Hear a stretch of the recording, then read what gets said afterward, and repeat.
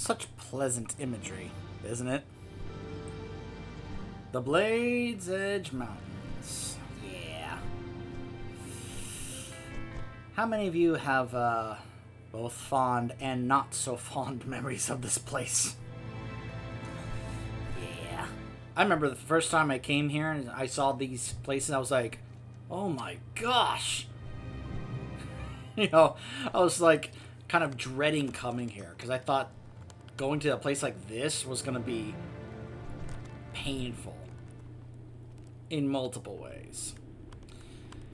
So this area right here, this is the location for the entrance to Gruul's Lair. So there's the meeting stone.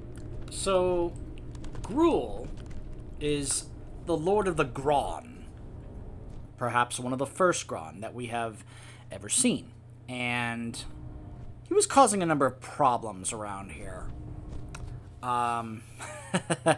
Yeah. So it kind of reached a point where we were kind of like, all right, we have to get in here because Gruul and his Gron and such, those who follow him, are causing a lot of problems. So we need you heroes to get in there and stop him once and for all.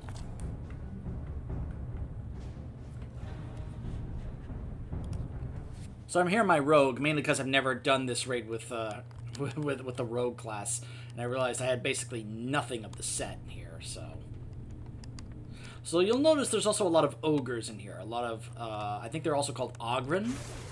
No, not Ogren from Dragon Age, but yeah, a lot of these guys. So this is actually a 2 boss raid. So this is High King Mulgar. Basically, Gruul decided to have like a puppet ruler, basically. He didn't necessarily want to be the guy in charge, he just wanted to be the guy ruling.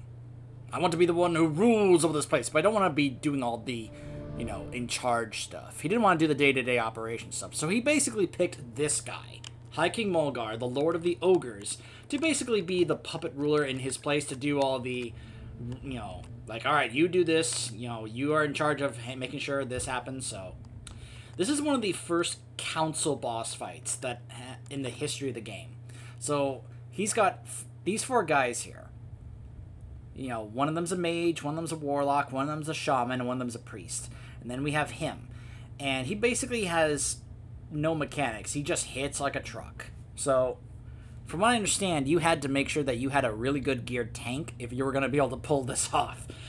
And, you know, just have the tank just keep him on, you know, kited the whole time, while the other people in the raid tried to also take these down because, of course, you didn't want them to be healing and such, so. Now you fight me! Power in Outland. So yeah, you can get polymorphed. Yeah, you can see this is it, you know, Killer Craze. He's got the lightning bolts just like a shaman. I'm not afraid of you. Yeah, you got the summoner here. I'm not afraid of you. So he's the warlock. The seer. Get rid of him so I don't get polymorphed.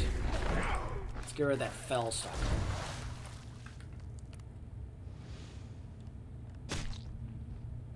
Yeah, and then he just, like, you know, he punches you, smashes you, hits like a truck. Very simple. Will crush you.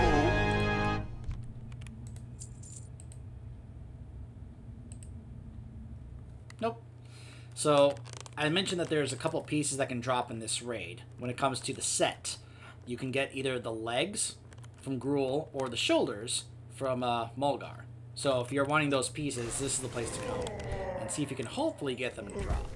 And then, of course, we have many more ogres in here. So this is all, you know, part of the questing that you do here in the Blades Edge Mountains, where you find out more about what's going on with the ogres as well as the Gron. And, of course, it's interesting. I'm sure people found it interesting when it involved basically kind of revisiting this in Warlords. So there he is. There's Gruul, the Dragon Killer. Yeah. Let's see if I can show this guy's fight as much as I can.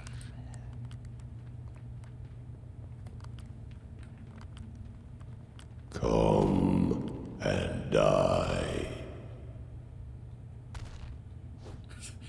voice. So yeah, he does a cave-in mechanic where he has everything cave in on you.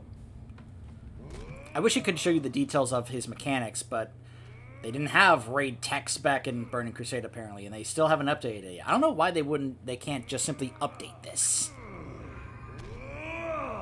Just add the text to the guide on Burning Crusade raids and such. So then he has this other mechanic called growth. He's going to keep growing in size, which also means he's also getting stronger. And then he does that ground slam shatter. Yeah, where he petrifies you and yeah. Yeah, you get, your movement speed reduced. Yeah. Pretty rough fight in here. Back in the day, anyway.